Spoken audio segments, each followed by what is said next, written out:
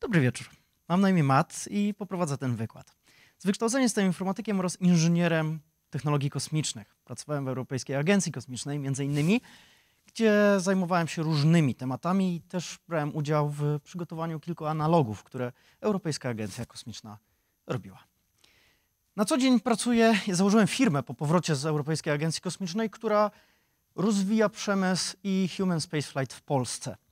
Coś, co tak naprawdę praktycznie w ogóle nie istnieje, natomiast staramy się popchnąć cokolwiek w tym kierunku. Współpracujemy z różnymi uniwersytetami, łącznie z Amerykanami.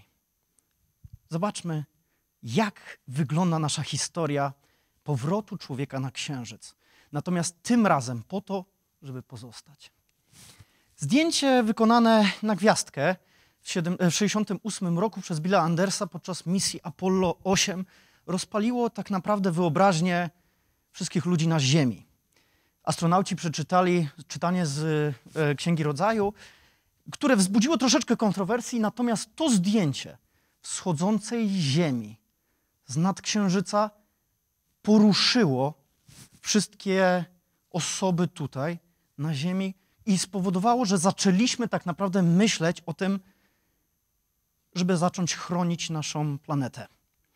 Zaczęły się pojawiać ruchy, które miały spowodować, które popularyzowały właśnie ochronę przyrody.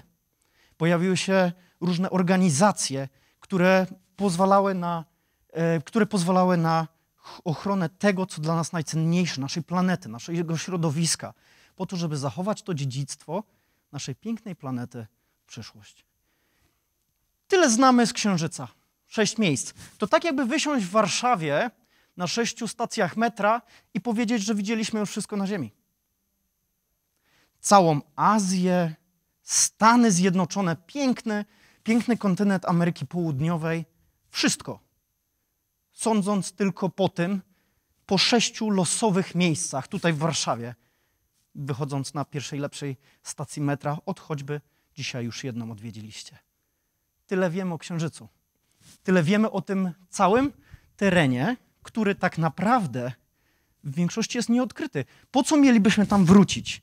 I kto tam w ogóle był? Neil Armstrong, Edwin Aldrin, Buzz Aldrin, Pete Conrad, Ol Bean, Alan Shepard, Edgar Mitchell, David Scott, Jim Irwin, John Young, Charlie Duke, Gino Cernan, Harrison Smith. Z głowy jestem w stanie wymienić wszystkich ludzi, którzy stanęli na powierzchni Księżyca. Wszystkich ludzi, którzy byli w stanie go eksplorować, odkrywać i posunąć naszą, nie tylko samą wyobraźnię, ale przede wszystkim posunąć naszą wiedzę na temat tego ciała niebieskiego, który towarzyszy nam od samego początku. Po co mielibyśmy tam wracać? L3? Mamy tu panią geolog, która nam troszeczkę pewnie opowie o procesach geologicznych, pewnie na Marsie. Co to jest ten L3, o którym tak wszyscy mówią, jako jeden z elementów głównych po to, żeby wrócić? Otóż L3 jest to izotop helu, który przy pewnej reakcji chemicznej powoduje bardzo duże uwolnienie energii. Również temperatury, ale przede wszystkim to, co jest najważniejsze, to nie powoduje wzrostu promieniotwórczości odpadów, produkcji odpadów.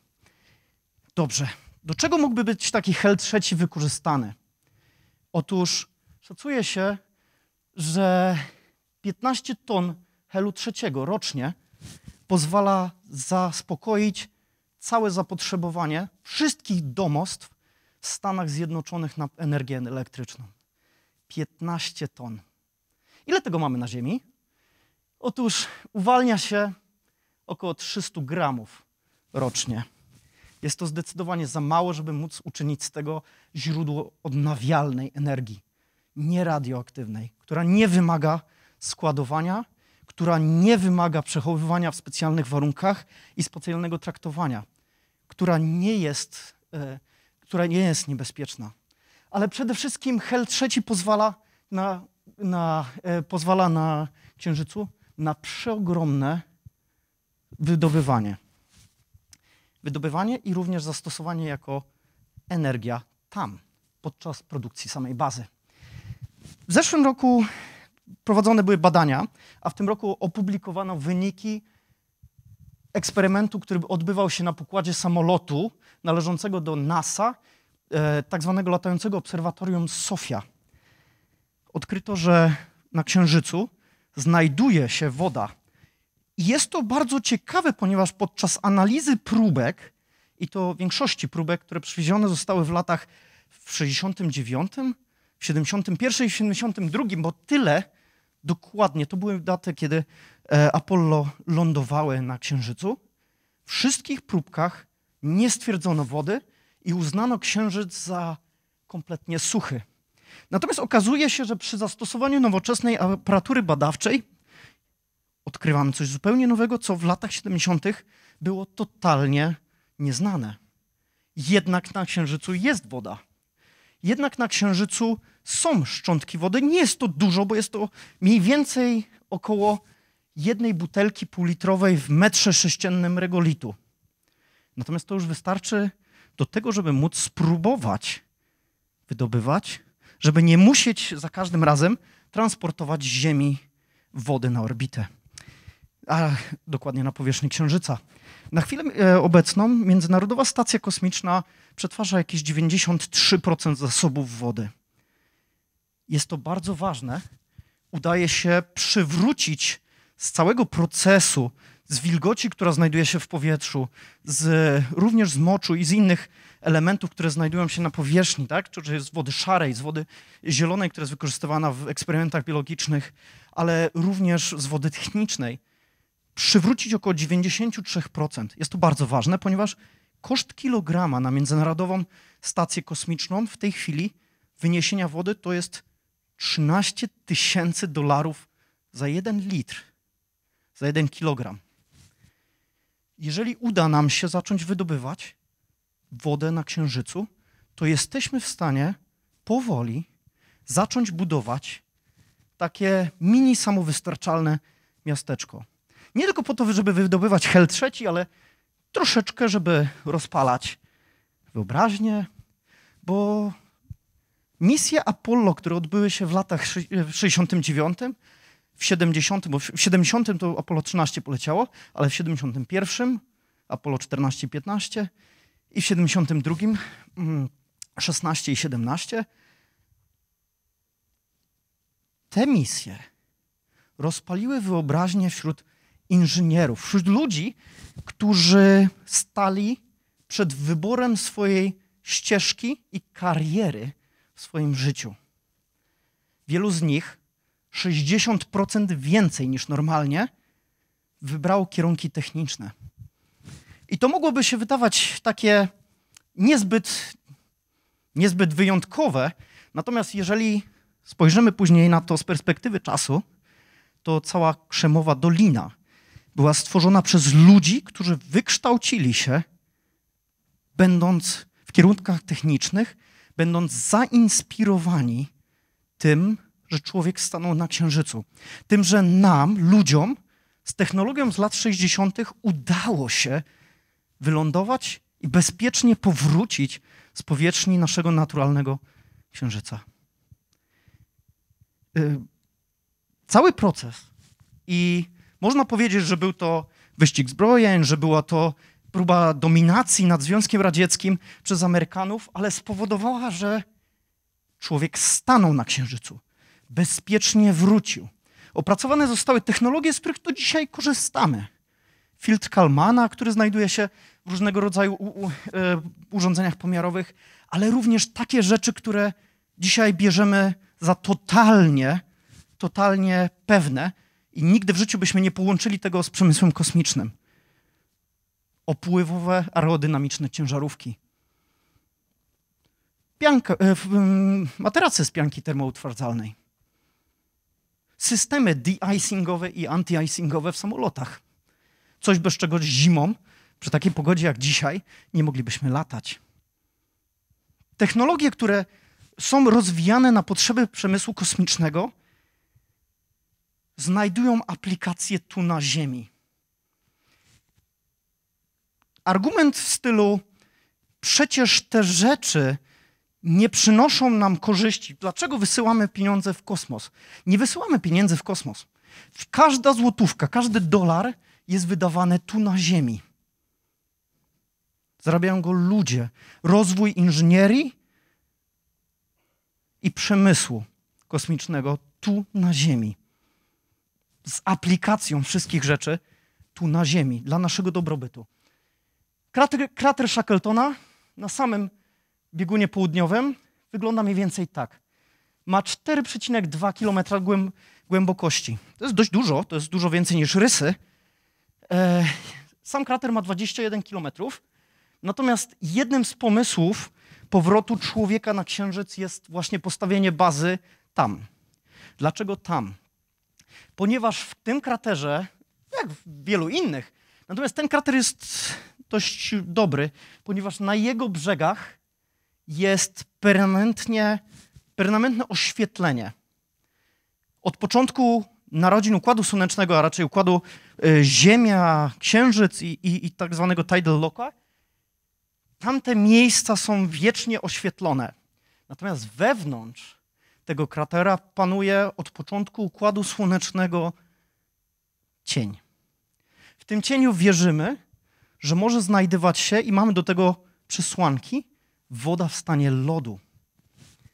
Możemy ją wydobywać, możemy spróbować ją wykorzystać do tego, żeby utrzymać bazę i do tego, żeby móc spróbować pozyskiwać zasoby. Ale też zacząć ją badać, odkryć początki Układu Słonecznego i to, jak Ziemia i Księżyc formowały się. Jest to niesamowita rzecz, ponieważ nigdy nie mieliśmy takiej okazji. Amerykanie w ramach programu Artemis planują powrócić w 2000, no teraz już nie 2024, ale przynajmniej 25 albo i później, na Księżyc. Polska niedawno podpisała Artemis Accords i o tym będę troszeczkę mówił. Natomiast generalnie jest to pomysł, żeby człowiek wrócił. Natomiast tym razem, żeby pozostał. Żeby budować bazę, która spowoduje, że zaczniemy myśleć inaczej o inżynierii. Budować statki, które pozwolą nam, otworzą nam drogę do eksploracji Układu Słonecznego, ale nie dla samej czystej chęci eksploracji, która jest bardzo dobra. Natomiast po to, żeby dokonywać przełomów technologicznych, żeby produkować rzeczy i aplikacje dla nas tu na Ziemi. Każdy jest beneficjentem technologii kosmicznych. Szacuje się, że na każde euro wydane w technologiach kosmicznych dostajemy zwrotu około 5 euro. Budżet Europejskiej Agencji Kosmicznej to jedno wyjście do kina rocznie. Około 20 zł na obywatela Unii Europejskiej. A Europejska Agencja Kosmiczna jest liderem na skalę światową w obserwacji Ziemi, w badaniu procesów meteorologicznych, ale również tego, co nas codziennie dotyka. Prognozy pogody i innych Earth Observation Programs. Jeżeli chodzi o samą eksplorację Księżyca, to nie tylko Amerykanie mają na to pomysł i Rosjanie wraz z Chińczykami podpisali w Petersburgu w czerwcu tego roku porozumienie o stworzeniu czegoś, co się nazywa International Lunar Research Station. Jest to tak naprawdę wielki program składający się z kilkunastu różnych kroków, w tym wstępnie eksploracji najpierw robotycznej, później zbudowania sieci komunikacyjnej, następnie zbudowania robotycznych i autonomicznych systemów pozyskiwania próbek gruntu, powrotu tych próbek na Ziemię. Część z tego już jest w tej chwili robiona i na przykład Chińczycy i łazik, lądownik Chang'e 5 i jego łazik U2 eksplorują niedostępną dla nas niewidoczną część Księżyca po drugiej stronie. Coś, co kiedyś było zupełnie niezbadane i tak naprawdę do 1959 roku nikt nie wiedział, jak wygląda Księżyc z drugiej strony. A w tej chwili mamy tam łazik, który jeździ. Chińczycy planują w 2030 2005 roku lądowanie człowieka na Księżycu, natomiast ostatnio czytałem również feasibility studies prowadzone przez głównego projektanta całego programu kosmicznego, że są w stanie do 2030 roku zejść na powierzchnię Księżyca. Za naszego życia to się wszystko zmieni. Miałem przyjemność pracować w Europejskiej Agencji Kosmicznej w trakcie, kiedy powstawał Moon Village Concept. Jest to hipotetyczna próba wymyślenia tego, jak mogłaby wyglądać wioska na Księżycu, raczej tego, jak moglibyśmy stworzyć permanentną osadę do tego, żeby być tam, już pozostać i cały czas eksplorować, już nie musieć nawet lądować, tylko po prostu tam zamieszkać. Na razie mało, odważnie, na razie tylko delikatnie zaznaczyć swoją obecność, ale z każdym kolejnym rokiem coraz więcej, coraz dłużej, coraz bardziej śmiało. Po to, żeby stworzyć bazę wypadową do eksploracji Marsa, może Ceres, a może Europy, do tego, żeby kiedyś odkryć życie i żeby poza naszą Ziemią i żeby pokazać, że człowiek eksplorując może również dbać o swój dom. To jest zdjęcie, które zrobiłem w korytarzu przed moim biurem.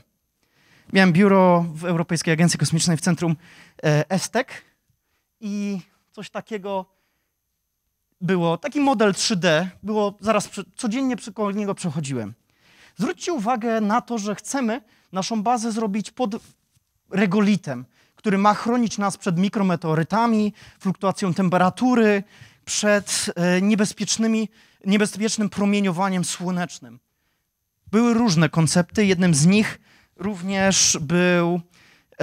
z tych konceptów było również zrobienie bazy w kraterze i zasypanie go regolitem. Także nie tylko to.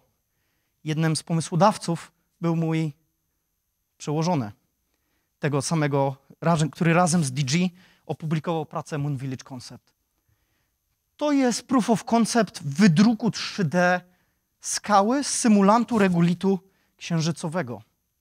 Pomyślcie, to jest wykorzystanie energii słonecznej do stopienia pyłu i zaczęcie budowania z tego elementów budulcowych. Jeżeli opracujemy tą technologię i przeskalujemy ją do poziomu takiego, żeby móc wykorzystywać ją komfortowo na Ziemi, może wiele osób, które w Afryce w tej chwili nie ma schronienia nad głową, może zyskać dom. Może zyskać miejsce, gdzie będą mogli bezpiecznie wychowywać dzieci. Zapewnić im bezpieczeństwo, ale możliwość dorastania, a później wykształcenia i życia. To jest bardzo ciekawa rzecz. I to jest kolejne, bo to ciągle, nie wiem, czy zwróciliście uwagę, są zdjęcia tych rzeczy, które były przed moim biurem. 3 kroki, bo tutaj jest szyba, tu jest jedno biuro i zaraz było moje. To jest coś, co dotychczas wydawało się dziwne. Jest to wspornik zaprojektowany z wykorzystaniem tak zwanych metod biomimetycznych, czyli zainspirowanych naturą. Zwróćcie uwagę, że to nie wygląda inżynieryjnie. Inżynierowie nie lubią takich struktur. To wygląda asymetrycznie. Natomiast to wygląda troszeczkę jak korzenie drzewa.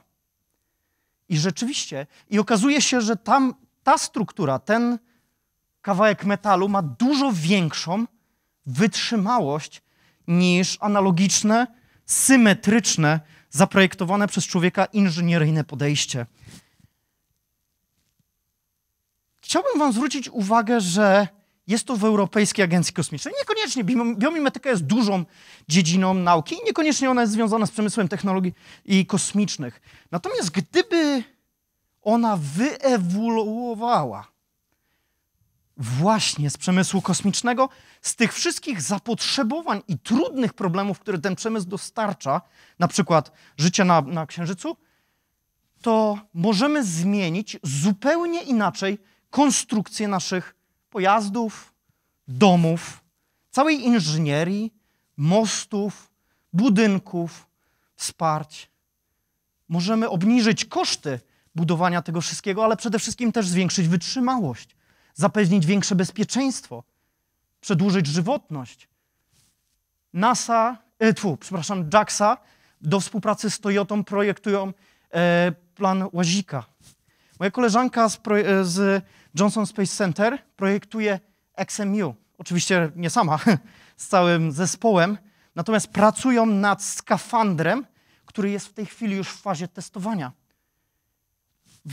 Tutaj zdjęcie z Neutral Buoyancy Facility, z laboratorii w Johnson Space Center. Tak swoją drogą jest to kadr z filmiku na YouTubie, który każdy z was może otworzyć. Każdy może zobaczyć, jak oni to robią. To. Miałem kiedyś przyjemność być na prezentacji poprzedniego prezesa Polskiej Agencji Kosmicznej, który zaprezentował co prawda troszeczkę inny slajd, ale z tym samym wydźwiękiem. Pytam się, panie prezesie, kiedy Polak poleci w kosmos? Nie mówię już o Księżycu, ale kiedy poleci w kosmos? Nie prędko, ale właśnie trwa nabór Europejskiej Agencji Kosmicznej na kolejną turę astronautów. Za 5 lat będzie kolejne, z tego co słyszałem, a później kolejne. Teraz mają wybrać 4 do 6 astronautów takich karierowych i 20 astronautów takich ad hocowych, powiedzmy, że którzy będą pracowali w swojej normalnej pracy, ale na zlecenie mogą być wezwani przez Europejską Agencję Kosmiczną na potrzeby poszczególnych misji. Ale również jeden taki ciekawy projekt astronauty niepełnosprawnego, który tak naprawdę jest demonstratorem tego, czy w ogóle jesteśmy w stanie to zrobić i przetrze ścieżkę dla ludzi, którzy nie są tak zdrowi jak pozostali. Hailey Arsenault i misja Inspiration 4 z września. Hailey Arsenault była osobą, która przeżyła raka. Hailey Arsenault ma wymienione biodro i poleciała w kosmos.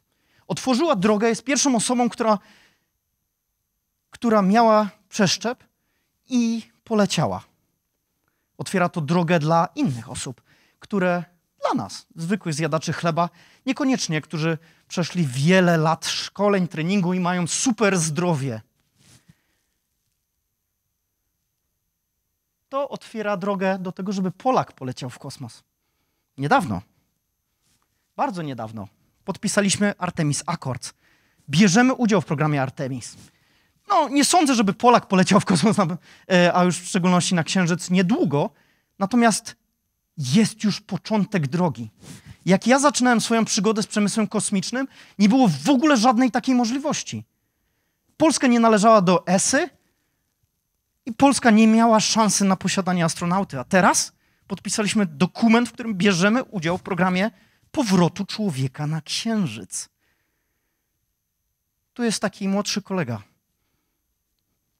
On żyje w pokoleniu, które powrót człowieka na Księżyc będzie brało za domniemane. On nie przeżył nigdy dnia, żeby człowieka nie było w kosmosie. Jestem bardzo dumny z tego. Polska flaga na skafandrze, który zaprojektowaliśmy razem przy współpracy z Amerykanami i testowaliśmy na pustyni w Arizonie.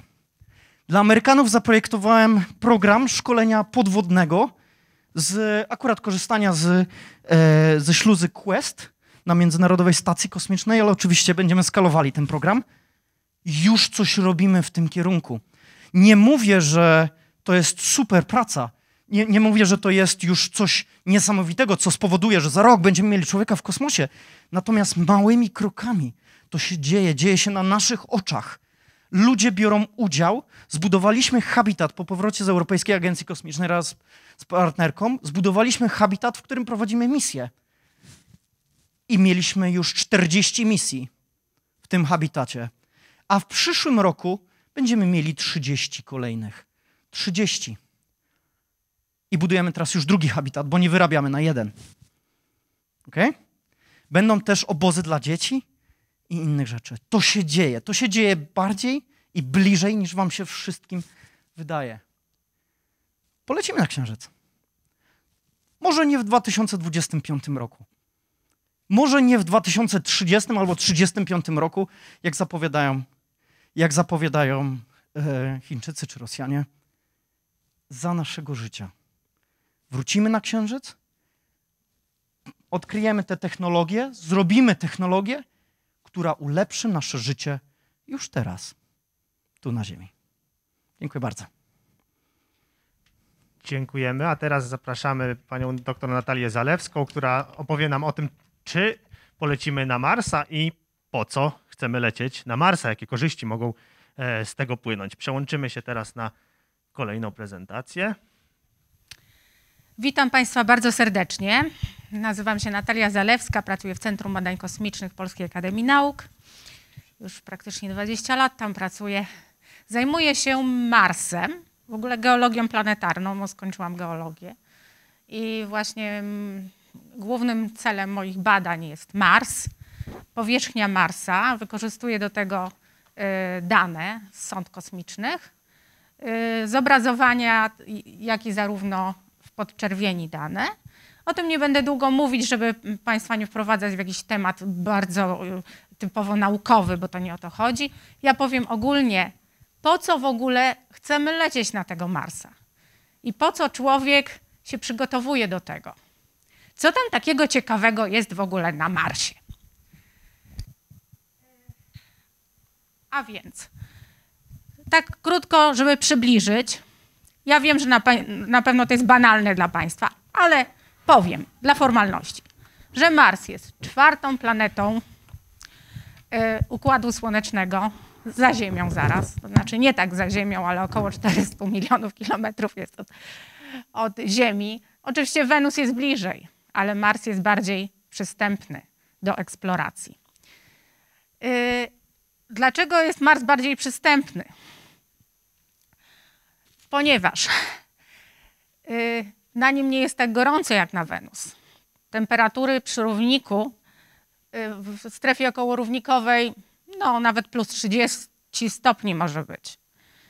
Gdyby nie tak cienka atmosfera, tylko mniej więcej średnio 6 hektopaskali, my mamy na Ziemi koło 1000, a tam jest 6 hektopaskali, to by można było się opalać na tej strefie okołorównikowej, a tak to niestety nie ma czym oddychać, bo jest tylko sam dwutlenek węgla, 90 parę procent.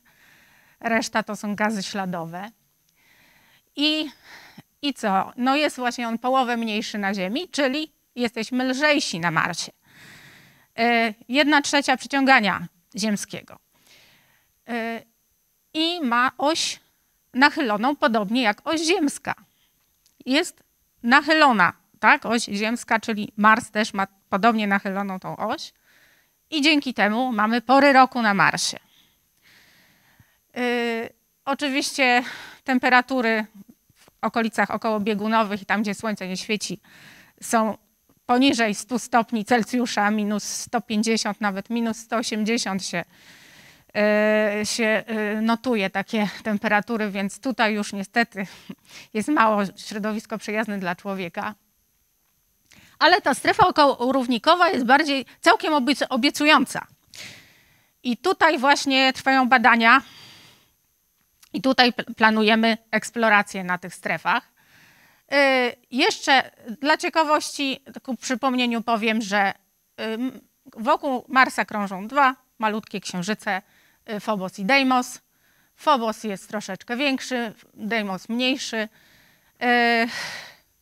To są nieregularne takie 2 ciała. Prawdopodobnie planetoidy, które przyłączyły się parę miliardów lat temu do Marsa. Może po wykładzie, ja mam tutaj modele Marsa, 2 globusy, jeden w barwach naturalnych, drugi w barwach wysokościowych. Będzie można sobie zerknąć. I 2 wydrukowane na drukarce właśnie te księżyce na stoliku stoją i będzie można sobie tak rzucić okiem, oczywiście zachowując odległość bezpieczną. To jest mapa wysokościowa właśnie, którą przedstawia jeden z tych globusów. Co na Marsie możemy zauważyć?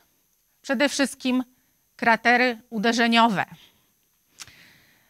Bardzo rozległe, nawet mamy tutaj krater Hellas, najniższe miejsce na Marsie, które ma poniżej 7 km w głąb, To znaczy ta powierzchnia zerowa jest dyskusyjna, ponieważ nie mamy tam w ogóle wody ciekłej. Ze względu na to ciśnienie 6 hektopaskali. Tam woda ciekła teoretycznie w ogóle nie może się pojawić. Ona jest tylko albo w postaci lodu, czap polarnych, albo tylko w postaci pary wodnej.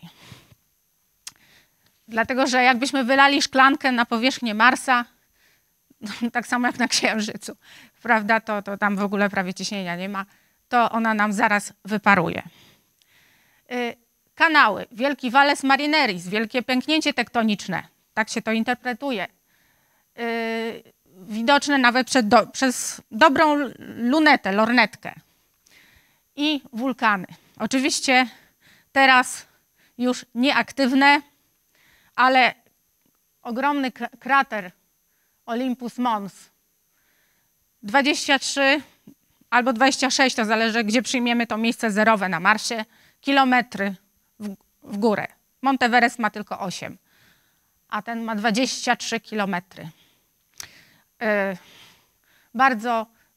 Najwyższy wulkan, w ogóle najwyższa góra w naszym Układzie Słonecznym.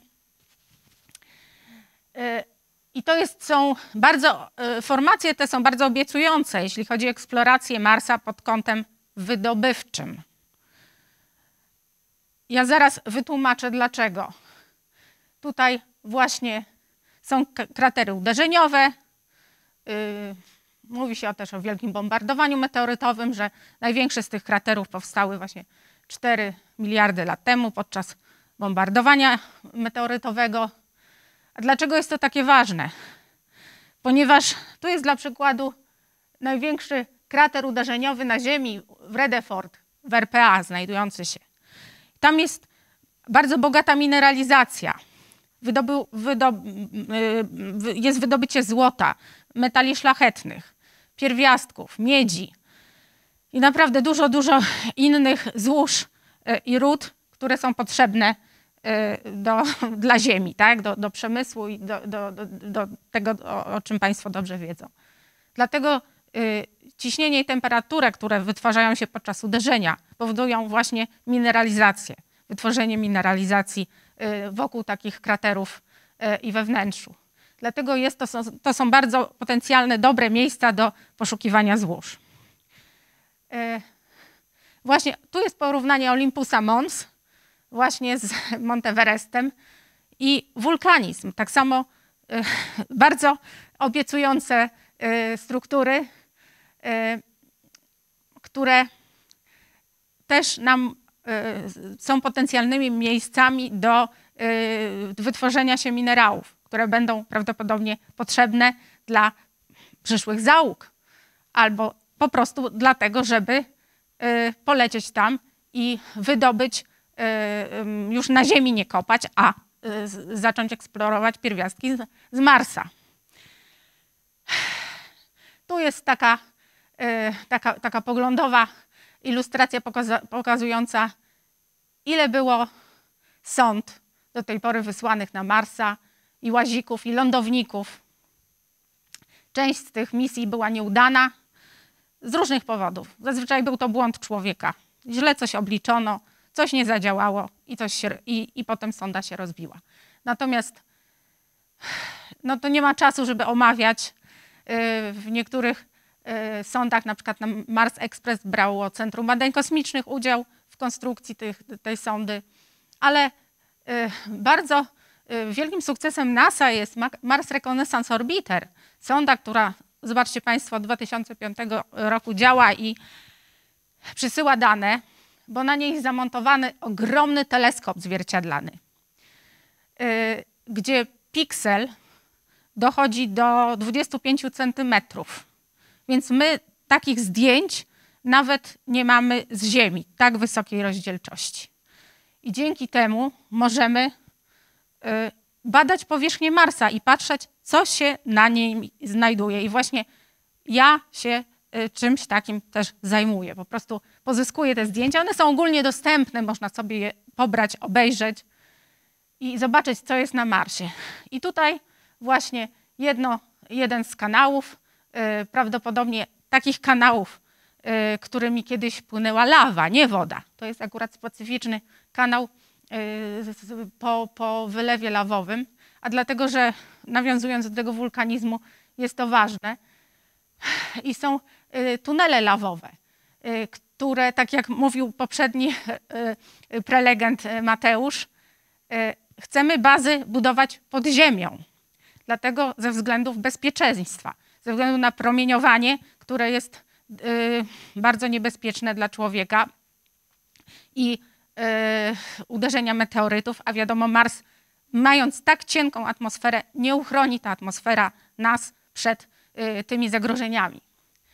I właśnie tutaj są przykład ziemski, oczywiście takich tub lawowych, takich jaskiń lawowych, ale dzięki wulkanizmowi, który kiedyś był na Marsie, te takie tunele mamy. Tutaj są zdjęcia właśnie z tej wysokorozdzielczej kamery high-rise, które pokazują, że możemy znaleźć takie tunele, takie zapadliska, takie miejsca, gdzie potencjalną bazę marsjańską można by było zbudować.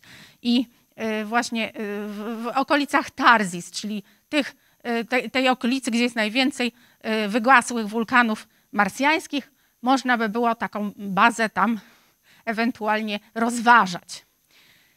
No są to też z innej strony miejsca, a z drugiej strony patrząc niebezpieczne, dlatego że trzeba najpierw dobrze zbadać taką okolicę, żeby nie wpaść gdzieś w jakąś niebezpieczną rozpadlinę, bo miejsca powulkaniczne są bardzo niebezpieczne, nawet na Ziemi.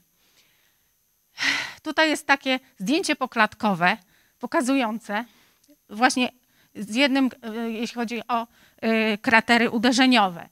Na zboczach kraterów pojawiają się dziwne smugi.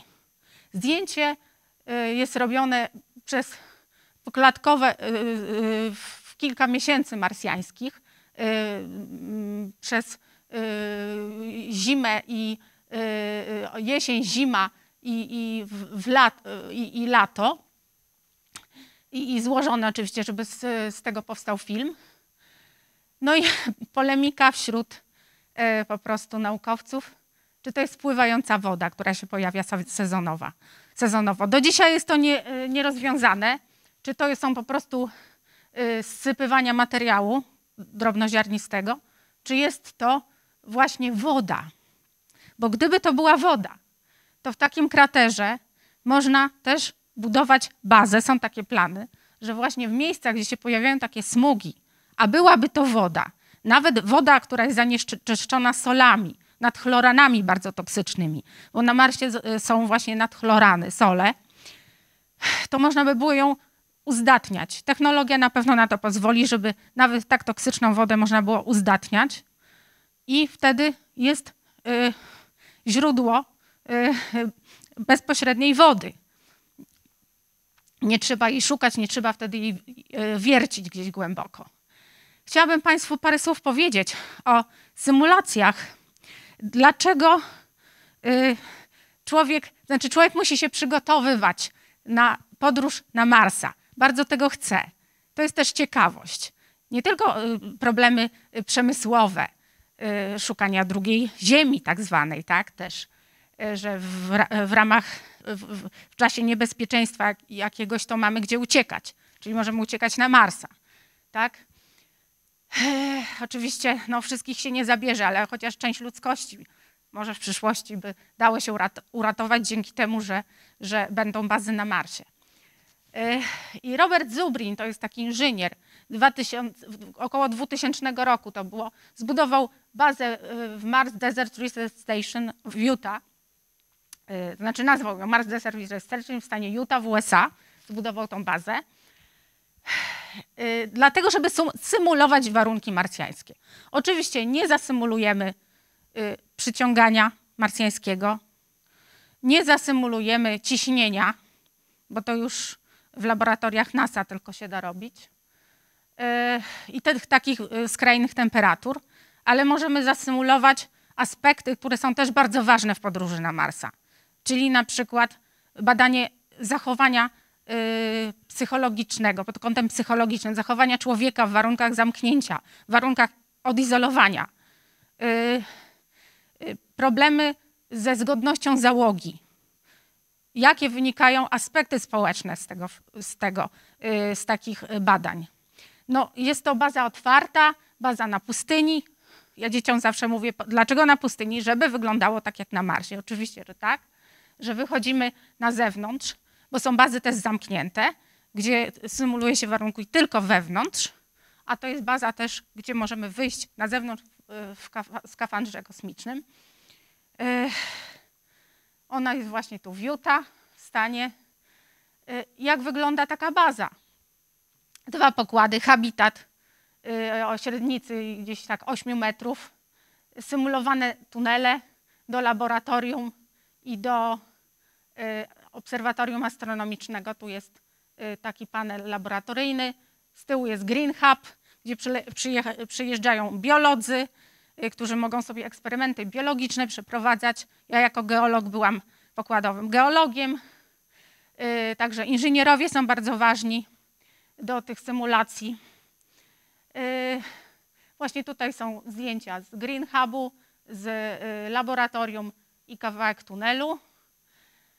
I żeby się zgłosić, żeby wziąć udział w ogóle, to trzeba zgłosić swoją aplikację, mieć dobry pomysł na badania i Mars Society, która rozpatruje, wtedy zaprasza. Można badać, być w załodze międzynarodowej, ale można być też w załodze tylko jednonarodowej. Tak jak ja byłam 2 razy. Raz w międzynarodowej w 2005 roku, w 2017 byłam w załodze już tylko polskiej. Jest z nami łazik z Politechniki Warszawskiej. Napisaliśmy projekt i zostaliśmy zaproszeni. Symulacja trwa 2 tygodnie. Tylko 2 tygodnie, no są inne bazy, gdzie symulacje można dłużej przeprowadzać. I załogi się zmieniają co 2 tygodnie. 6 kabin dla 6 potencjalnych astronautów. A dlaczego 6? Bo Robert Zublin zakładał, że właśnie optymalna załoga, która by miała lecieć na Marsa, jest to 6 osób.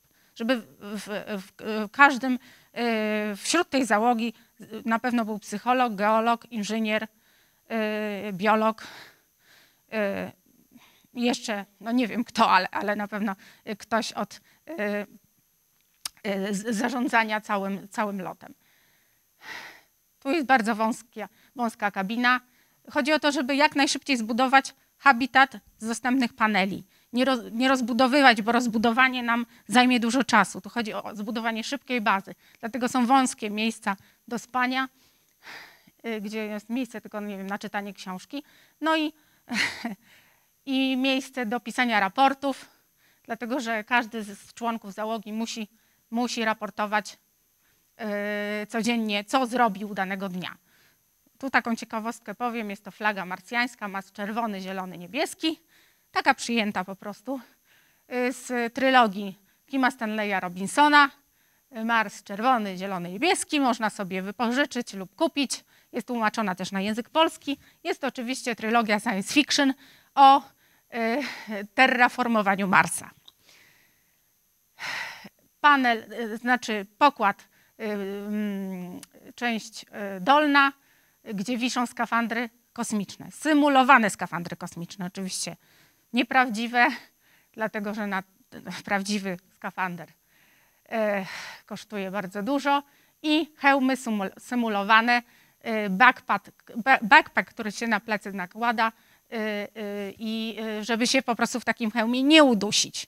Bo jak założymy sobie taki hełm na głowę, to wiadomo, że nie ma powietrza, trzeba czymś oddychać. To jest na zasadzie odwrotnego odkurzacza tłoczone powietrze do hełmu. Kiedyś te skafandry były wspólne, że tak powiem, i to ze względów higienicznych teraz każda załoga musi sobie sama własne skafandry przywieźć. Tutaj właśnie jeszcze jest rozmowa na połączenia krótkofalówkowe, nie mikrofalówkowe, krótkofalówkowe, żeby po prostu, jak się ma taki hełm na głowie, to żeby było słychać, co się mówi, bo inaczej to oczywiście jest trudność w rozumieniu kogoś i łączność z bazą oczywiście musi być. Symulowane wyjście, czyli śluza. No i zasilanie jest oczywiście dzięki panelom słonecznym. Tak jakby to było w bazach marsjańskich. Też się mówi o panelach słonecznych, które by miały gromadzić energię z promieniowania słonecznego. Kiedyś był bardzo słaby generator i ciągle nie było prądu. Teraz właśnie dzięki tym panelom słonecznych w bazie jest prąd. I właśnie tutaj widać na te stare skafandry. No i nasze nowe, tu Mateusz troszeczkę mówił, że są projektowane u nich skafandry, tak. My też mieliśmy zaprojektowane skafandry, które miały służyć przede wszystkim do wygodnego poruszania się po pustyni, łatwo zdejmowalne w razie jakiegoś kłopotu i jakiegoś wypadku, którego na szczęście nie było, dużo kieszeni, żeby coś schować na próbki. To takie były założenia tych skafandrów. No i wiadomo, Apollo 11, prawdziwy skafander. Skafander ma system podtrzymywania życia, jest bardzo drogi. To są kilkanaście milionów dolarów chyba takie koszty tych skafandrów, więc nie ma mowy o noszeniu prawdziwych skafandrów i symulowaniu takich przedsięwzięć. Tylko po prostu no, ma się własne uszyte skafandry, a na prawdziwe nikogo nie stać. Ale tu są projekty właśnie skafandrów już biomimetycznych, gdzie jest wygodniej, że można wtedy taki geolog może ukucnąć, nie w takim niewygodnym skafandrze, już w takim elastycznym, flexible, wszystko jest, pozbierać próbki. Myśli się właśnie o tych skafandrach, są projekty, a tutaj Państwo poznają ze SpaceX skafandry lekkie. Oczywiście nie są to skafandry, w których się wychodzi na zewnątrz, to są skafandry tylko wewnętrzne, ale są to już nowoczesne skafandry, gdzie jest system podtrzymywania życia w nich. Co jedliśmy? Troszeczkę powiem, że oczywiście na pustyni nie ma sklepów, trzeba sobie to jedzenie przywieźć, przygotować. Znaczy Mars Society też zapewnia trochę jedzenia, ale niestety część trzeba przywieźć, bo ani piekarni nie ma, ani sklepów. I tutaj się gotuje całkiem normalne jedzenie. Ja myślę, że na Marsie oczywiście gaz nie wchodzi w grę, bo tam, no chyba, że nie szkoda było tlenu, ale elektrycznie by się pewnie używało elektrycznych kuchenek. Natomiast jedzenie jest całkiem normalne. Tam, gdzie mamy grawitację, tam możemy normalnie jeść. W Międzynarodowej Stacji Kosmicznej, tam, gdzie nie ma grawitacji, nie możemy jeść żywności, która jest w proszku. Dlatego, że w przypadku pofrunięcia jakiegoś proszku może to być bardzo niebezpieczne dla sprzętu. I może nam się po prostu coś zapchać, jakaś wentylacja, czy uszkodzić jakieś urządzenie. Dlatego nawet sól i pieprz jest w proszku. Chleba nie można kroić też, bo okruchy się mogą gdzieś dostać. Wobec tego na Międzynarodowej Stacji Kosmicznej je się tylko rzeczy, które nie fruwają, czyli wszystko jest tam przymocowane przez to, że nie ma grawitacji. Już na Marsie, jak mamy tą 1/3 grawitacji, jest możliwe spożywanie jedzenia całkiem normalnego. Właśnie chleb pieczony. Dzięki temu właśnie, że piekliśmy chleb, mieliśmy świeży chleb i liofilizowana żywność, która jest używana przez alpinistów, jest używana też przez żeglarzy, długoterminowa, praktycznie się wcale nie psuje. Jajka mogą być liofilizowane, brokuły, można zupę gotować. Masła nie polecam, bo jest bardzo niedobre, ale to jest całkiem w porządku do jedzenia i nawet smaczne. Czy kurczak liofilizowany, może nie będziemy się tym zachwycać, ale zjeść się da. Oczywiście trzeba dodać wody i wszystko ugotować. I jest to do spożycia. To jest jakieś tam rozwiązanie, tak? I extravehicular activity, czyli wyjście na zewnątrz. Wychodziliśmy na zewnątrz, żeby symulować badania. Ja symulowałam badania geologiczne. Proszę Państwa, jest to bardzo ciężkie zbierać próbki w wielkich rękawicach, pisać coś w wielkich rękawicach i w skafandrze. Nie można się odwrócić do tyłu, bo hełm przeszkadza. Więc tutaj jest doświadczenie, jak taki astronauta, jakie ma ograniczenia, jeśli chodzi o badania. Właśnie tutaj jest moja symulacja dotycząca właśnie badań geologicznych na tej pustyni. No i widzimy, że ta pustynia bardzo przypomina krajobraz marsjański. A poruszaliśmy się na kładach. Oczywiście benzyna nie wchodzi w grę na Marsie, bo do spalania potrzebny jest tlen. Tam by było na pewno zasilanie albo atomowe, albo z paneli słonecznych. Ale atomowe się bardzo dobrze sprawdza, jeśli chodzi na przykład o łaziki marsjańskie. Więc tak się poruszaliśmy. I co jest ważne, trzeba się poruszać po znanym terenie, czyli w przypadku tutaj pustyni po drogach. Bo niestety, tak jak na Marsie, jeżeli nie znamy terenu, to możemy gdzieś wjechać i potem już nie wyjechać. I ważne jest, żeby się też zawsze takie extravehicular activity robi się przynajmniej w 2 osoby. Jeżeli jest jakiś wypadek, to jedna drugiej zawsze pomoże. Nigdy w pojedynkę. Ja tutaj właśnie niestety wjechałam w coś, z czego nie mogłam wyjechać i koleżanka mnie wyciągnęła. Sama bym nie wyjechała, miałabym problem. Po co to robimy? Po to właśnie, żeby porównywać zjawiska, które powstają na Ziemi, ze zjawiskami marsjańskimi. Na podstawie badań geologicznych ziemskich możemy weryfikować to, co widzimy na Marsie.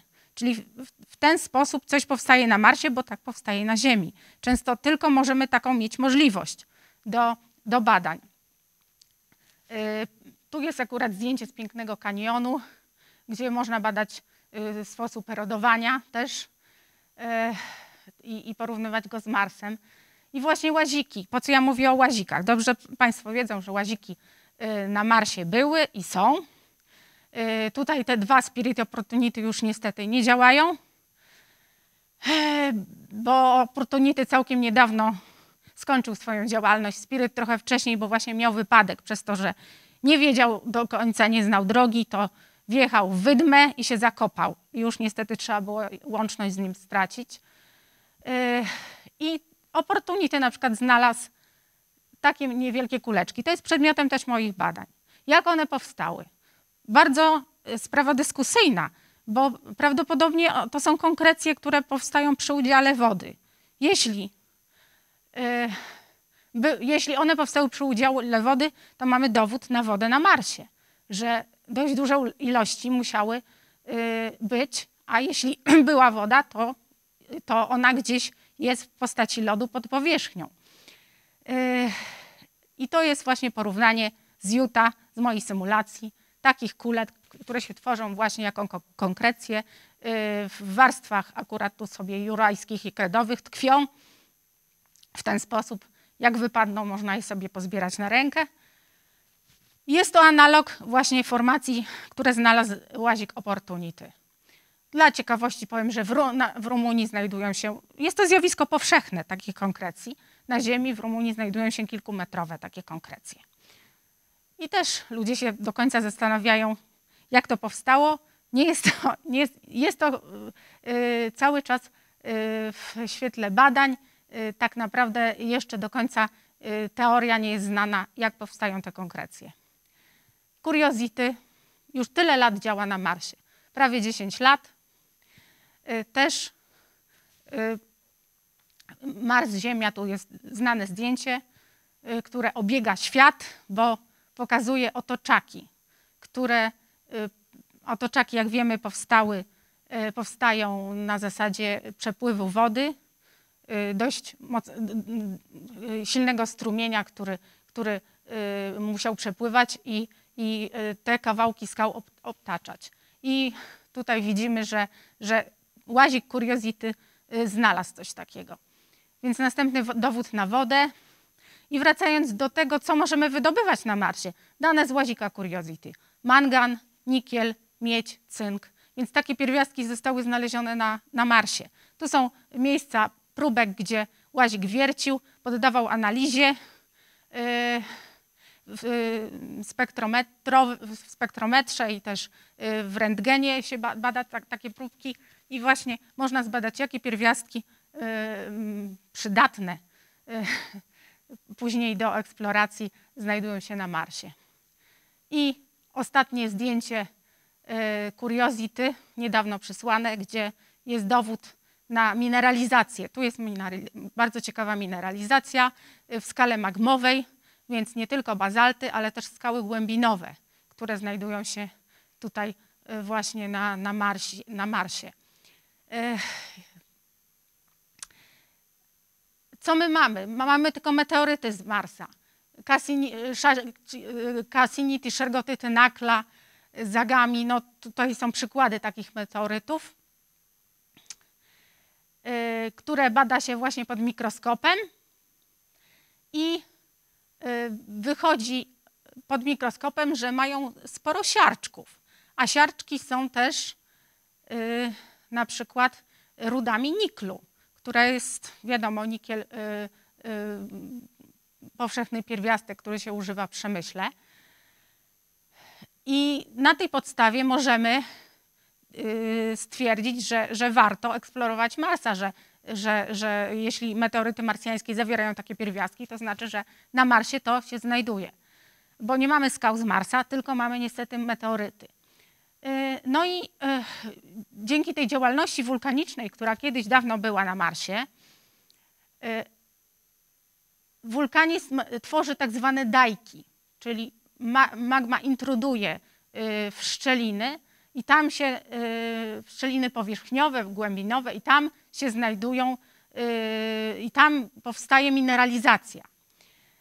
Mineralizacja właśnie dzięki temu, że są te dajki, tam możemy w tych miejscach też szukać i eksplorować pierwiastki potrzebne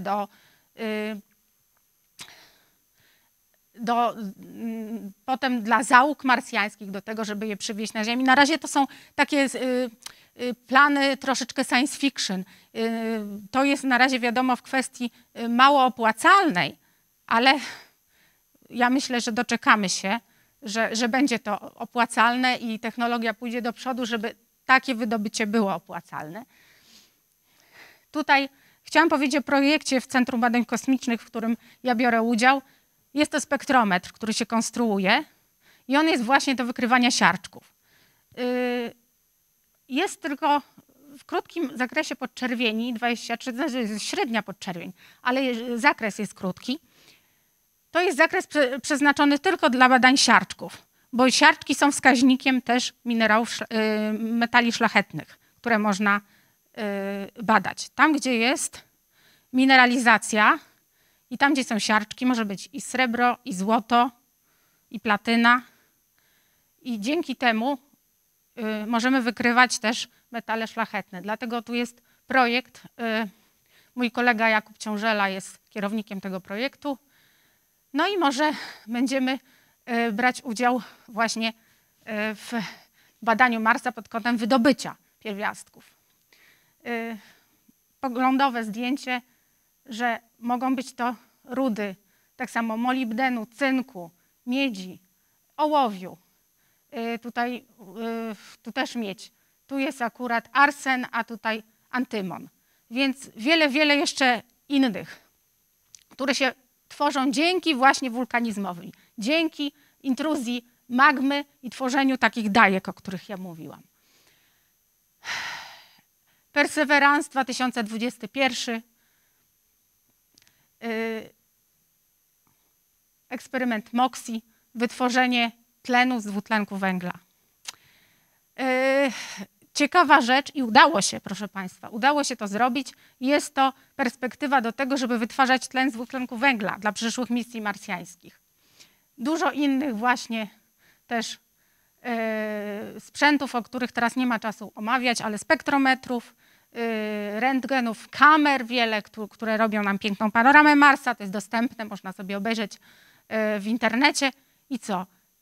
Ostatnie badania tego łazika Perseverance, dowód na deltę rzeczną, czyli następny dowód na wodę, dowód na to, że woda płynęła, bo to są specjalne takie charakterystyczne sigmoidalne warstwowania, które mówią, że nic innego, tylko delta tak jest zbudowana.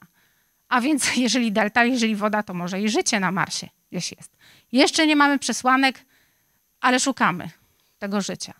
znaczy łaziki go szukają. No i helikopter Ingenuity to jest bardzo ważna sprawa, ponieważ żeby zbadać wcześniej teren i nie wkopać się w wydmę, tak jak to zrobił Spirit, potrzebny jest do tego taki zwiadowca, helikopterek. Właśnie po to on został wysłany. Też może wstępne badania przeprowadzać, ale także właśnie jako taki zwiadowca. Tutaj udane, mamy ten filmik, udany lot i to kilka lotów było przeprowadzonych tego helikopterka w tak rzadkiej atmosferze, proszę Państwa, może lecieć helikopter. To jest technologia polegająca na 2 przeciwstawnych śmigłach, które bardzo szybko się obracają, ale udało się. Taki helikopterek lata i to jest wielki sukces NASA. Więc możemy następny slajd przerzucić, bo nie wiem, czy mi się uda. O tak. Tu jest zdjęcie z naszych symulacji naszego łazika, ale to może powiem, że się nie umywa do łazików marsjańskich, ale chodziło o to, żeby wypróbować symulację, gdzie geolog nie może pozyskać z pewnych miejsc próbek, tylko łazik mu to dostarczy, dlatego że pewne miejsca mogą być niebezpieczne dla geologa, żeby się tam dostać. Symulacja prysznica. Żeby się umyć. No właśnie, woda na Marsie. Mimo to, że gdzieś tam są symptomy, że ona się pojawia, to mimo wszystko jest bardzo cenna. I tu jest eksperyment polegający na tym, żeby się wykąpać w jednej szklance wody. Pod bardzo wysokim ciśnieniem tutaj rurkami jest doprowadzona ta woda i w takiej mgiełce astronauta wtedy się może wykąpać. Eksperyment udany. Kiedyś, na stacji kosmicznej, teraz w europejskiej stacji kosmicznej, międzynarodowej, przepraszam, stacji kosmicznej nie ma prysznica. Niestety astronauci myją się chusteczkami. A tutaj jest taki przykład, że można się jednak wykąpać. Inne bazy już kończę. Bliźniacza baza na wyspie Devon, gdzie symulacje są troszkę dłuższe. Na wyspie Devon w Kanadzie, w Arktyce kanadyjskiej. Na Hawajach też baza otwarta, gdzie symuluje się warunki też na zewnątrz. Wulkaniczna oczywiście, teren wulkaniczny, sceneria wulkaniczna. Baza dla turystów w Chinach, w prowincji Gansu, gdzie można też każdy, kto pojedzie na wycieczkę, może sobie zobaczyć, jak wygląda taka symulacja. I nasze polskie bazy, Lunares, to są bazy zamknięte. I tak, Mateusz, popraw mnie, rzepiennik, tak? Tak, biskupi, tak. To jest druga baza. No i projekty baz już na Marsie. Projekt stworzony na Politechnice Wrocławskiej. Studenci zajęli bodajże 2. miejsce w konkursie amerykańskim. I inne symulacje, widzimy, że one są bardzo dopracowane. Tam cyrkulacja wody jest wzięta pod uwagę, zasilanie prądem, panele słoneczne, połączenia habitatów, część mieszkalna, część do pracy, generatory. Naprawdę to jest bardzo dużo aspektów wziętych pod uwagę, żeby taka baza mogła działać. I cały czas zbliżamy się do tego, żeby polecieć na Marsa. Na pewno polecimy jeszcze za naszego życia. Ja wierzę w to, bo jesteśmy coraz bliżej, technologia cały czas idzie do przodu. Jest to Mars Base Camp, tu jest taki projekt amerykański. NASA zleciła tej firmie, żeby zaprojektować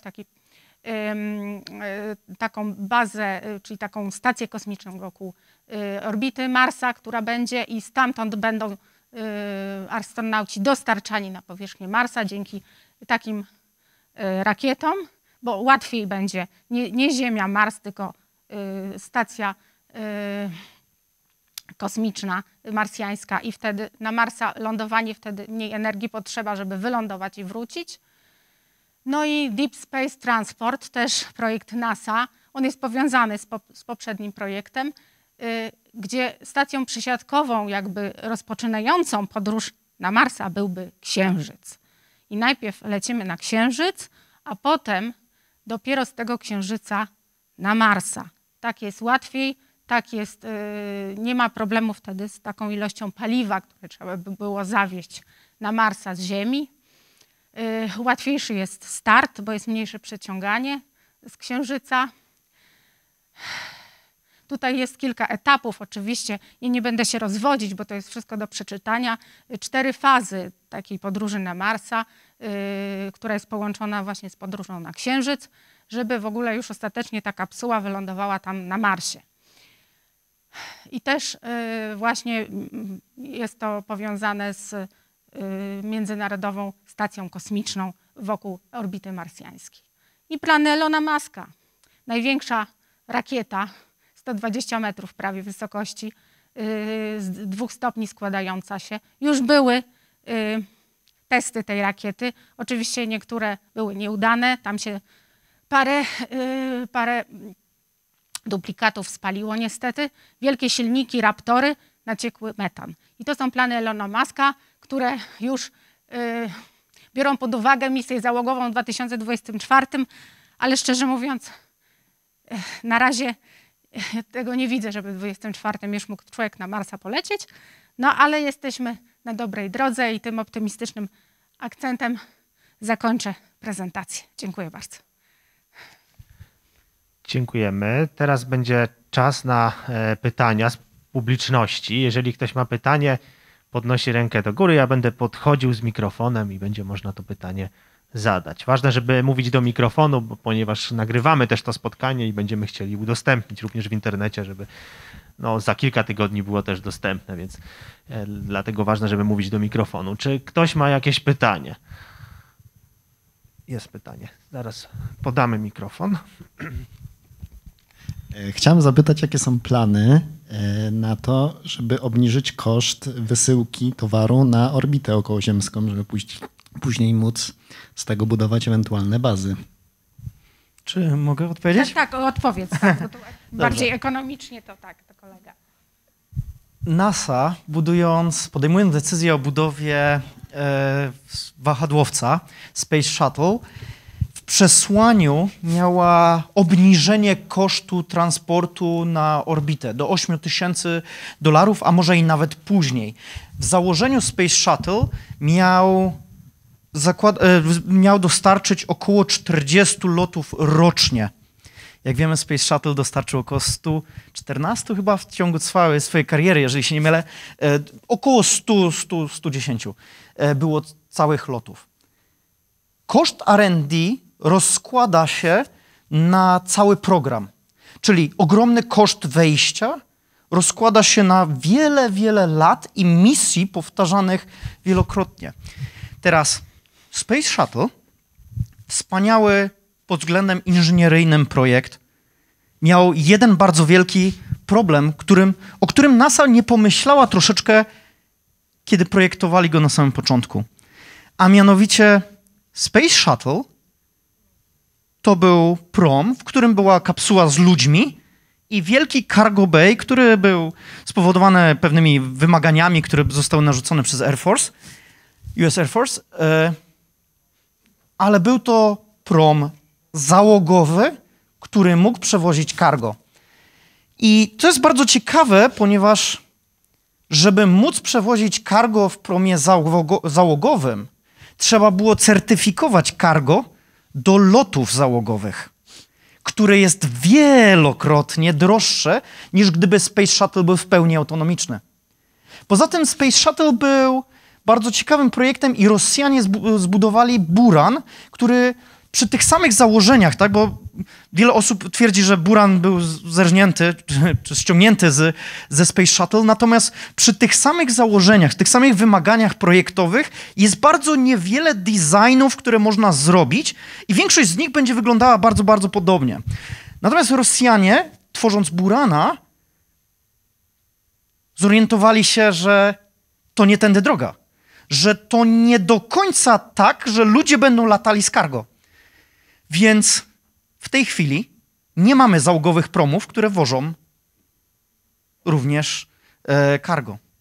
W tej chwili poszło to w drugą stronę. Promy, a raczej kapsuły, które wożą astronautów, nie wożą towarów i towary latają czym innym. Dzięki temu możemy obniżyć koszty, można obniżyć, tak, koszty samego transportu cargo. Czytałem takie fajne wyliczenia, że gdyby Amerykanie nie inwestowali w program Space Shuttle, tylko kontynuowali program Saturna V, koszt R&D przeogromny na tą największą rakietę dotychczas rozłożyłby się i byśmy latali co miesiąc na Księżyc i 5 razy w roku na Marsa. Okay? Czyli reusability to na pewno, ale również wielokrotność wykorzystania również komponentów tak zwanych COTS, czyli Commercial Off the Shelf. No i przede wszystkim postęp technologiczny, który się pojawił, wszelkiego rodzaju autonomia i same systemy, które pozwalają na budowanie tańszych, wydajniejszych rzeczy. Niedawno została zaprojektowana nowa rakieta przez Rocket Labs, która wygląda inaczej niż dotychczasowe rakiety, która jest dużo lżejsza, drugi stopień wychodzi z niej. Może to jest dobry krok w tą stronę, a może któryś z nowych designów, który się dopiero pojawi.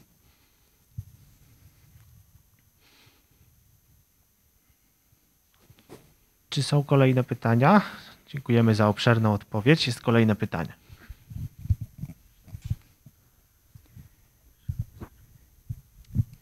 Dziękuję. Ja mam takie pytanie, myślę, że bardziej do Pani, bo Pani wspomniała coś o wierceniach na Marsie i chciałam zapytać, czy w ogóle udało się jakikolwiek przekrój uzyskać i co tam jakby dokładnie z tego wyszło? To moje pierwsze pytanie.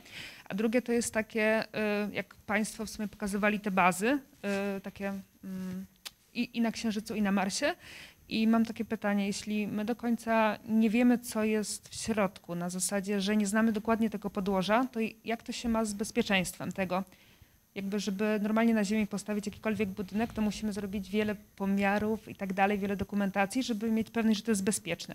No i na przykład, jeśli my chcemy coś takiego postawić na Marsie, nawet prototyp, no to jak to zrobić, nie ryzykując życia tych ludzi w ten sposób? Wiem, że to takie bardzo przyszłościowe może pytanie, ale tak po prostu mnie to ciekawi, jak to wygląda.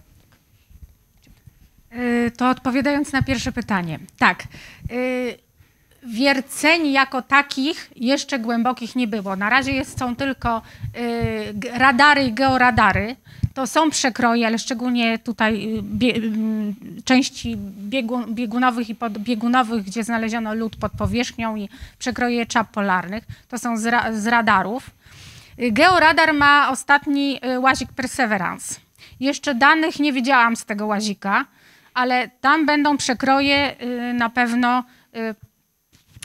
dostępne za jakiś czas, bo on jak jeździ w tym kraterze Jezero, gdzie jest ta delta i tam jeszcze georadarem do 10 metrów będzie mógł zbadać, co jest pod powierzchnią.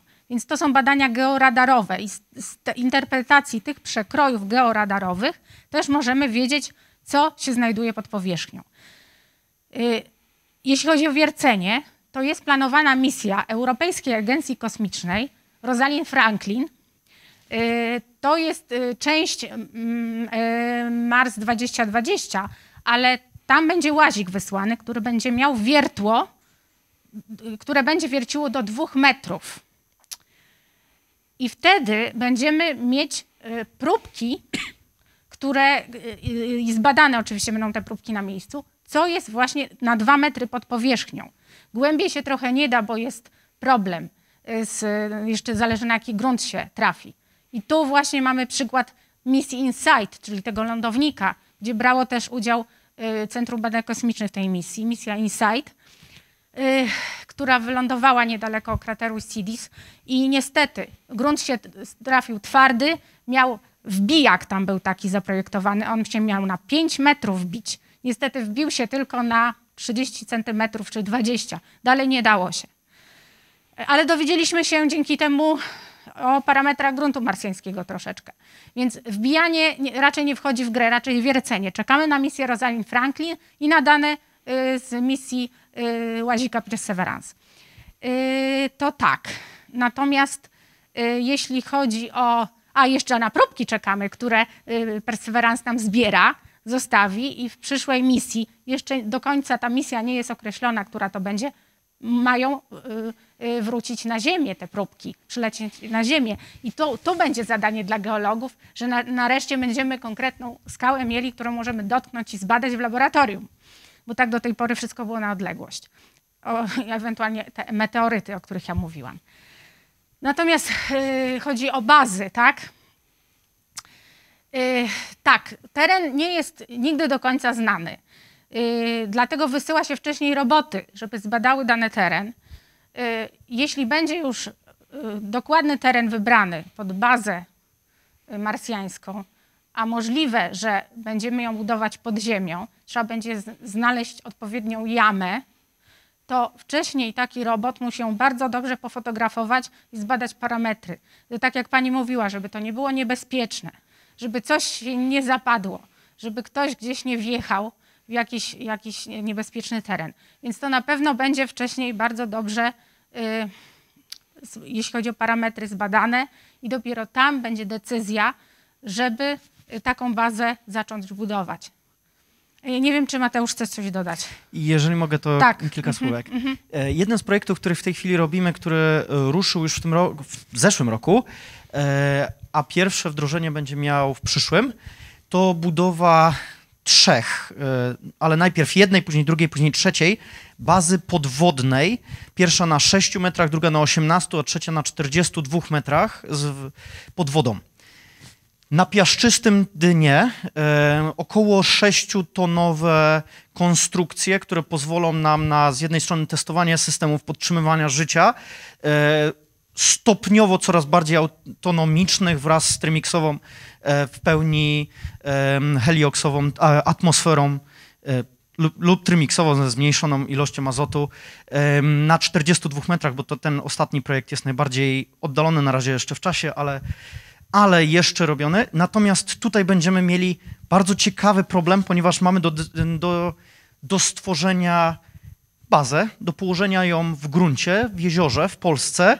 Na 6 metrach mamy piaszczyste dno, w tym miejscu, gdzie chcemy ją położyć, a na 18 metrach już zaczynamy mieć muliste, a na 42 jest 2,5-metrowa warstwa mułu, na którym musimy oprzeć tą całą strukturę, żeby nam się nie zapadła też. Więc z jednej strony obrazowanie, tak jak mówiłaś, czyli wszelkiego rodzaju misje robotyczne. Należy zwrócić uwagę, że przy Perseverance Amerykanom udało się bardzo mocno zacieśnić elipsy lądowania. Tak? To jest niesamowite, co im się udało zrobić, więc wszelkiego rodzaju obserwacja z satelit, określeniem miejsca dzięki pracy właśnie geologom planetarnym, a następnie próba lądowania. I pamiętajmy, że to nie będzie tak, że oni tam sobie wylądują na chybił trafił, a może się uda, może się nie uda, tylko to będzie na 100% dobrze przemyślane. I już tego typu rzeczy są robione na Ziemi, tak? Czyli proof of concept, po to są te wszystkie analogi, żeby już to przetestować na Ziemi. Możemy wziąć na przykład, to na YouTubie jest nawet, obejrzeć, jak lądowały kiedyś łaziki Opportunity i Spirit, a jak lądował już Curiosity. Tam się piłka odbijała taka z takim łazikiem i gdzie upadła, tam upadła. A tutaj już było bardziej skonkretyzowane miejsce. Jak najbardziej. Takiego jeżdżącego Curiosity właśnie mamy tutaj na wizualizacji, na kopule naszego planetarium. Aha. Także też jak lądował, to pamiętam, że na żywo pokazywaliśmy transmisję z NASA w naszym planetarium. Była taka platforma z silnikami odrzutowymi, która wyhamowywała to opadanie. Był ogromny spadochron. No zresztą podobny wielki spadochron był też przy tegorocznym lądowaniu łazika Perseverance. Czy jest jeszcze jakieś pytanie z sali? Może jest czas na ostatnie pytanie z sali. Podamy mikrofon.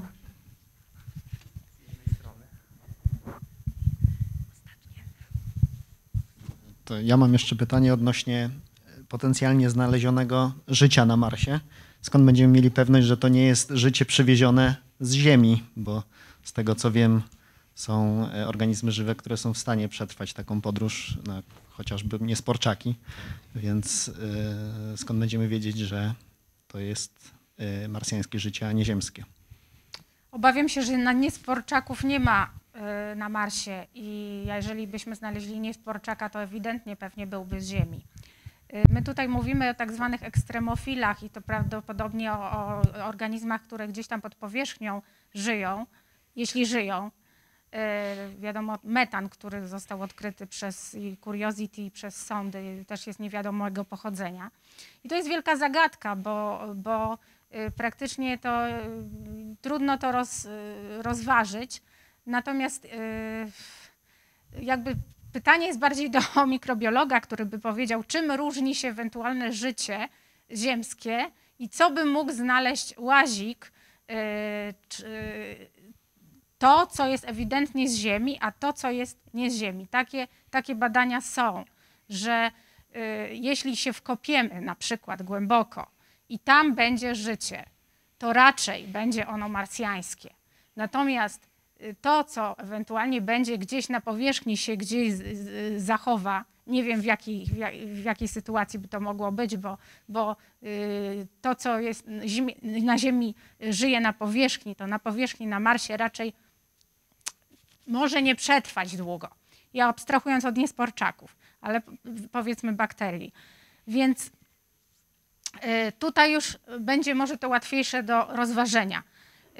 To jest bardzo trudna kwestia, bo na ten temat się rozpisują całe artykuły, więc ja tego wprost nie wytłumaczę. Chyba że Mateusz, w mikrobiologii masz Nie, tutaj, niestety. Niestety. Po innej stronie. Moja partnerka pewnie coś więcej by powiedziała. No właśnie, tak. Doktor Kołodziejczyk, ona się zajmuje biologią. Natomiast wydaje mi się, że sygnatury DNA, tak? Czyli można by było zobaczyć po składzie zasad azotowych albo w ogóle samym jak wygląda DNA i jak jest skonstruowane takie życie, tak? Tak, bo była cała słynna historia z meteorytem LH84001 z Antarktydy. I do dzisiaj to są tak mikroskopijne struktury, że stwierdzono, że one na Ziemi takich nie ma struktur, że to nie pochodzi z Ziemi. Ale teraz jest kwestia, czy one są w ogóle pochodzenia biologicznego czy abiologicznego. I to jest do dzisiaj nierozwiązane. Pamiętam, że 2 grudnia, ale nie pamiętam roku, NASA podczas jednej z konferencji prasowych wspomniała o znalezieniu życia, które miało zasady arsenowe zamiast zasad fosforowych. No później się okazało, że było to wynikiem zanieczyszczenia. Natomiast myślę, że to będzie w tą stronę. Coś w tym stylu, że po prostu będą tam różnego rodzaju inne struktury, które może tak samo wyewoluowały ze względu tutaj na pewne hipotezy, na przykład panspermii, ale później zmieniały się pod wpływem czynników środowiskowych inaczej, tak, niż na Ziemi. Nasze spotkanie powoli zmierza do końca. Ja chciałem też tytułem podsumowania, można tak powiedzieć, że usłyszeliśmy, że za naszego życia doczekamy powrotu ludzi na Księżyc, że lądowanie na Marsie też jest w perspektywie najbliższych lat. Usłyszeliśmy, co nam da Księżyc, do którego łatwiej dotrzeć, co nam da Mars, a czego nie ma na Księżycu. No i usłyszeliśmy, że tak naprawdę Księżyc może być pewnym etapem na drodze do eksploracji Marsa, tym bardziej, że ma słabsze przyciąganie niż Ziemia i łatwiej z niego startować, ale najpierw trzeba coś na tym Księżycu zbudować, jakąś infrastrukturę rakietową, którą można będzie wykorzystać do dalszej eksploracji kosmosu. Tak bym podsumował to nasze dzisiejsze spotkanie. Dziękuję bardzo naszym prelegentom za ciekawe wystąpienia, za odpowiedzi na pytania. I cykl Prosto z nieba spotkań z naukowcami będzie kontynuowany również w przyszłym roku, natomiast nie planujemy spotkania w styczniu, spotkamy się dopiero w lutym w ramach wykładu na Dzień Nauki Polskiej w drugiej połowie lutego i potem w marcu i w kolejnych miesiącach już co miesiąc będą kolejne spotkania. Także zapraszamy też na przyszły rok i właśnie to dzisiejsze spotkanie jest ostatnie w tegorocznym cyklu, ale usłyszeliśmy dużo bardzo aktualnych informacji również o tym, jakie są plany na przykład Polskiej Agencji Kosmicznej zaangażowania się chociażby w projekt Artemis, czy też jakie są badania w Centrum Badań Kosmicznych, jeśli chodzi o Marsa. Dziękuję, życzę dobrego wieczoru.